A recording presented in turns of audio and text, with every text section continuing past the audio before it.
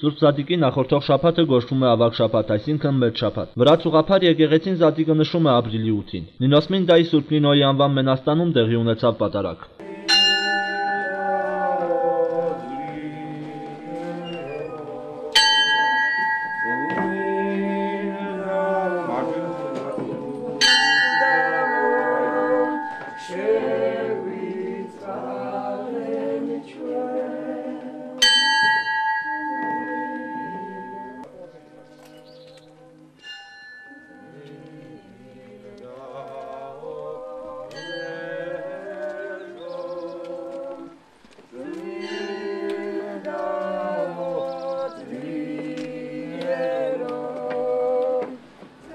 დღეს არის დიდი შაბათი.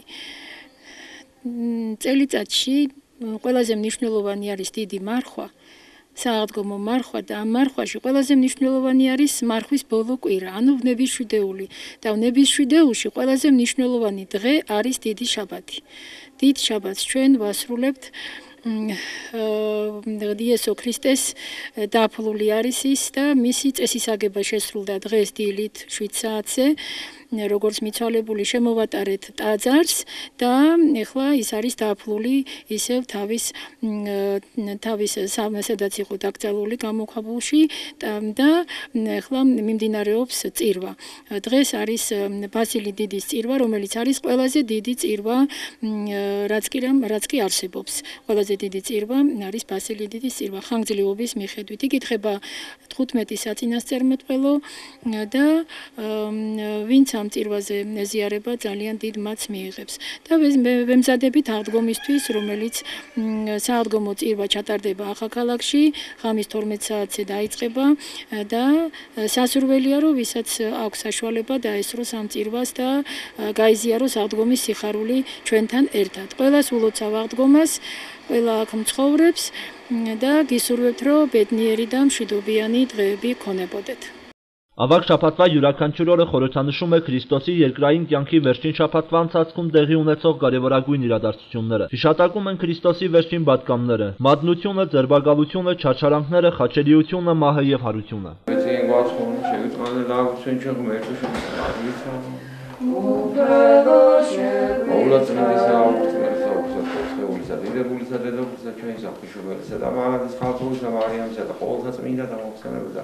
Თავნითვის ნაუქიერს და ყოველის ხოვრებაი ჩვენი ქრისტეს აღმეცა ჩვენს შევედრო. ამეთო უთხეულარ სახელი შენ და ყოვლადირებუა მეხსუქება შენი მამისა და ძისა და წმინისა დუისა. აზამ არადი და უკუნით იყოსამდე. უდიდესი დღესასწაული წმინდა ხარების დღე, მინდა ყველას მიულოცო მთელ სრულიად საქართველოს აქაურ მცხოვრებს, მინდა თქვენც მოგილოცოთ დღევანდელი დღე. დღეს არის ასევე ცეცხლის გარდამოხსნის დღე, დღეს უნდა გადმოვიდეს ცეცხლი იერუსალიმიდან, ჩვენ ამას ყველა ველოდებით მთელი გულით და სულით და დღეს საღამოს მძიმე მარხვა იყო ეს თვეები, გუშინ იყო იესო ქრისტეს დატირების დღე, მისი გარდაცვალების დღე, როდესაც ის ჯვარზე გააკრეს და დღეს საღამოს უკვე მესამე დღეს, როდესაც დედები და მოციქულები მივიდნენ საფლავზე, დახვდათ ლოდი გადაგორებული და აი ხვალ დღეს საღამოს 12 საათზე აღნიშნავთ მაგ დღესასწაულს, ქრისტე აღსდგა და მთელი გული და სულით მოველით დღევანდელ საღამოს და რა ვიცი, ერთად ვიზეიმებ მთელ სრულიად საქართველოს მინდა მიულოცო დღევანდელი დღე და ასევე წმინდა აღდგომის დღესასწაული. Ավագ շաբաթը նշվում է Հիսուս Քրիստոսի կողմից դժոխքի ավերումը եւ արդար հոգիների ազատումը։ Ըստ եկեղեցական կարգի ավագ շաբաթվանից հետո ավարտվում է մեծ բախքը եւ սկսվում է Սուրբ Զատիկը։ Եվ քրիստոնյա աշխարհը տոնում է փրկիչի հարության տոնը։ Sconte da vițurătii de simarțulită și da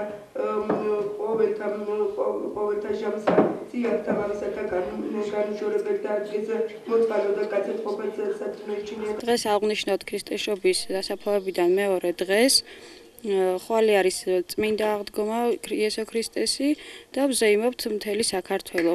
დღეს არის ასევე ხარების ბრწყინვალე დღესასწაული და ვილოცავ ყველა ქრისტიანს, ყველა ქართველ მართლმადიდებელს, ასევე სხვა ეროვნების ადამიანებსაც და მრავლას დაესწარით.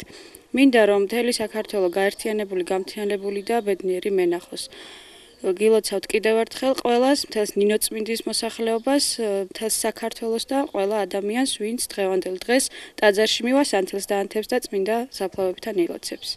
Սուրբ Զատիկը շարժական տոն է, որը նշվում է Կառնանային գիշերահավասարից հետո, այսինքն մարտի 21-ից ապրիլի 26-ը ընկած ժամանակահատվածում, 35 օրվա շարժականությամբ։ Սուրբ Զատիկը անվանում են նաև հրաշափառ հարության տոն։ Վրաց ուղղափառ եկեղեցին այս տարի Սուրբ Զատիկը նշեց ապրիլի 8-ին։